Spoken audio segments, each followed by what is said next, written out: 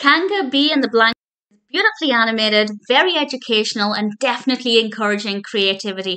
This is the latest Playdate with Winnie the Pooh, and I absolutely adored it. It starts off with Pooh Bear, Bee, and Kanga sitting on some cushions, and Kanga has a blank book, and she explains that they're going to create their own story.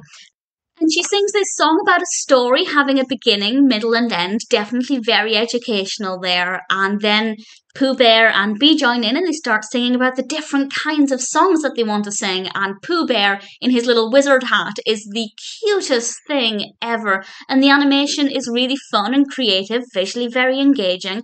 And if it encourages even one child to write their own story or draw their own story if they wish, that's absolutely fantastic. I grew up obsessing over writing stories. It bodes well that I'm an author today, but I loved learning about beginning, middle, and ends. I loved analysing texts to identify the beginning, middle, and ends. I have fond memories of doing that, and I think children will be able to relate to that aspect, even if they're not that keen on the learning aspect. I think they'll enjoy the creativity part of it. And of course, not every story needs to be written down as well. If a child watches this then wants to tell their own story and create it as they go, that's great as well. Throw in some beautiful creative animation, some great opportunities for learning and encouragement for creativity.